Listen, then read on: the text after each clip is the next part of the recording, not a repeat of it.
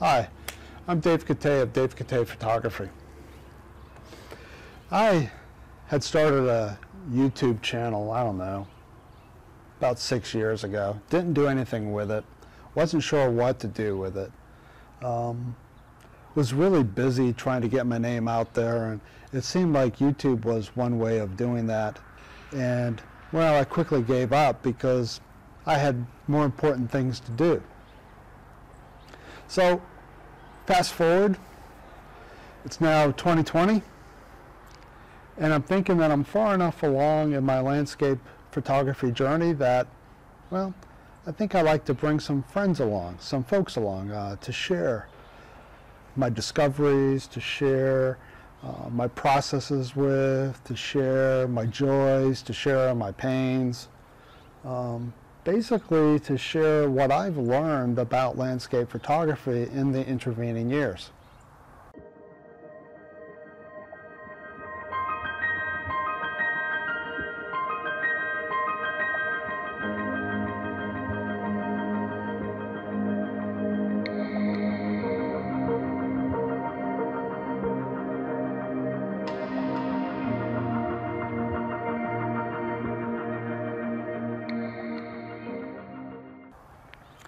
Now, I have to be honest and upfront with you.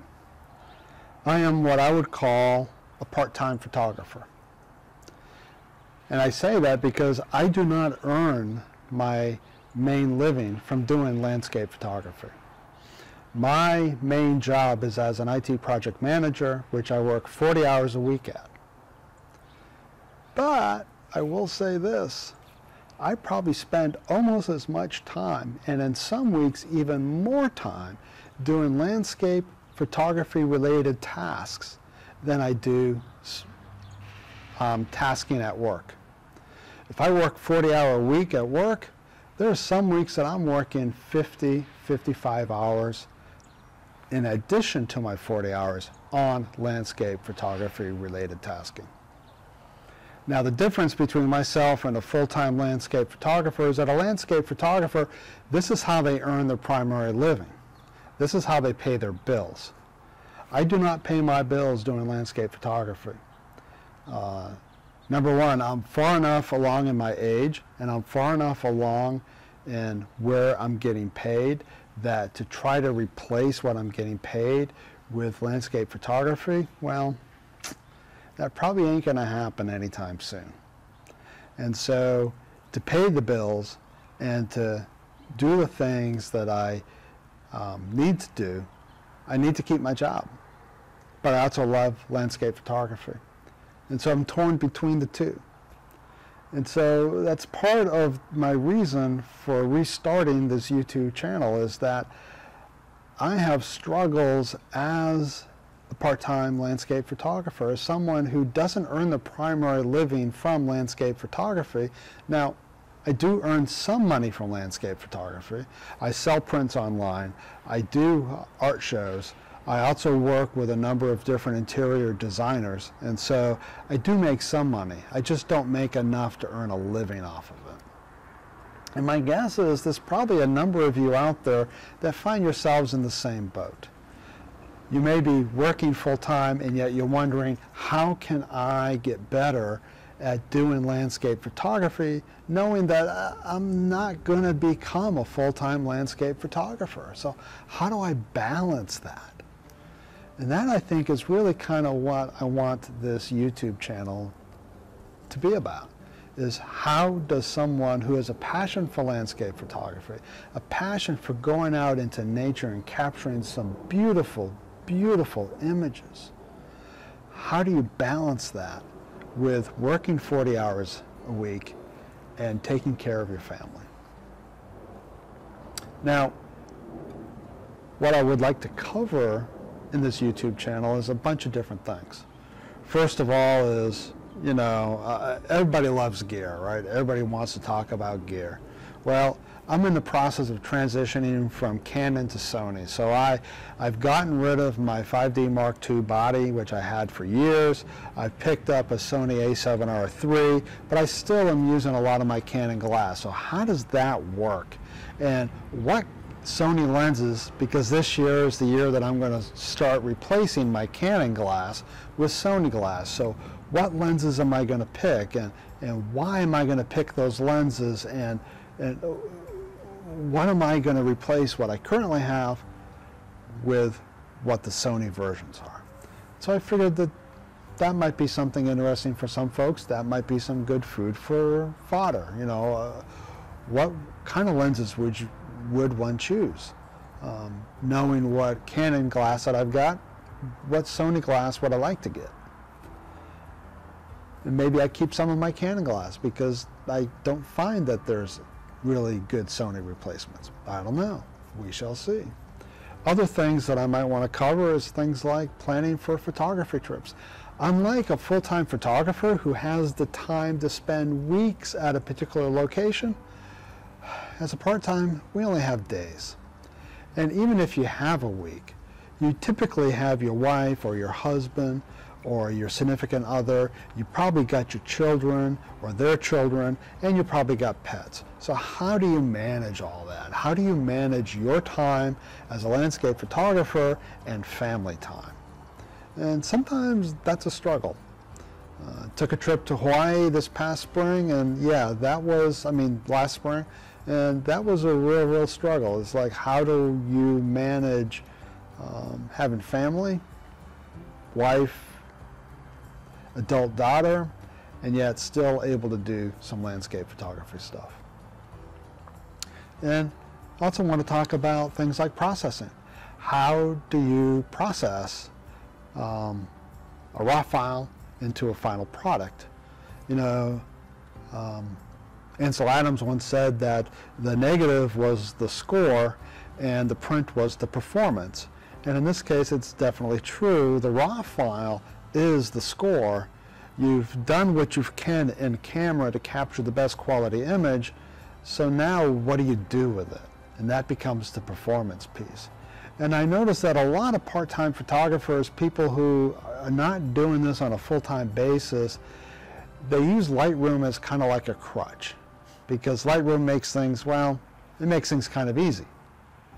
But the reality is, to get the best out of your pictures, you have to step it up a notch. You have to step it up a notch, and that's where Photoshop becomes incredibly useful.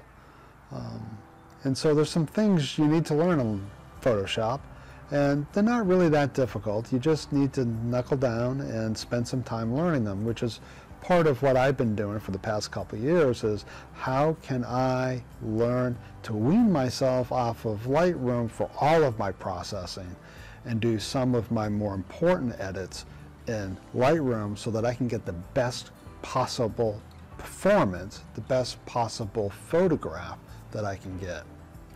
So we'll go over some of that stuff. And some other things that we probably will go over is, well, how do you do an art show? I mean, I do art shows. I'm going to do one here in 3 weeks at downtown Tempe. And I have a 10 by 10 booth. So what does that look like? How do you go about doing that? How do you set up a tent? How do you configure your tent? How do you hang your pictures? What do you hang them on? What kind of prints do I make? You know, canvases and metals and paper prints. And, you know, how do you get the plastic bags and the mats and the boards, the backers, and you know, we'll talk about how do you prep for an art show. Because there ain't very many landscape photographers that talk about any of that stuff. They talk about going out and taking the shot, which is fine and good, but really that's kind of the fun part, right? The fun part is going out and exploring nature and seeing beautiful, beautiful scenes. But the real work comes after. The real work comes in processing that image.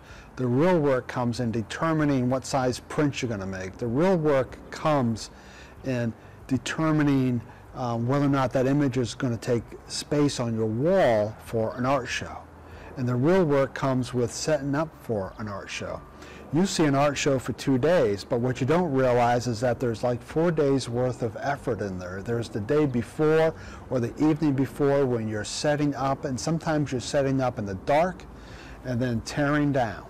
tearing down after the art show, where you basically go from a fully decked out art booth to nothing in a couple of hours. And let me tell you, it is a lot of work. So that's what we're going to cover. That's what this YouTube channel, I think that's what it needs to be about, is how do you do landscape photography part-time while you're doing your regular daytime job? How do you do it with integrity? How do you do it with passion? And how do you do it so that you can at least begin to start making some money at it? Now granted, like I say, I'm far enough along in my career path that I can't replace the income doing landscape photography without putting in a lot of time and basically starting from ground zero and working my way up.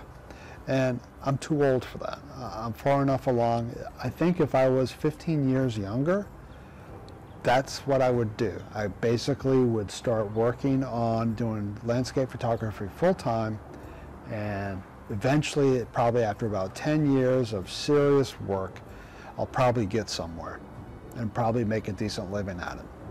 But I'm not at that point in my life. And my guess is many of you are not at that point in your lives either. Either that, or you're working at jobs where, frankly, you're just making too much. And frankly, you're not going to be able to make that up doing landscape photography. So having said that, how can we do it with passion, with fun, with a lot of hard work, and ending up with something that you can be proud of? That's what this YouTube channel, I think, needs to be about. So if you're interested in any of that, please just hit the subscribe button below. There's more videos coming. I've got a lot more stuff planned, and we'll see you in the next one. Thank you.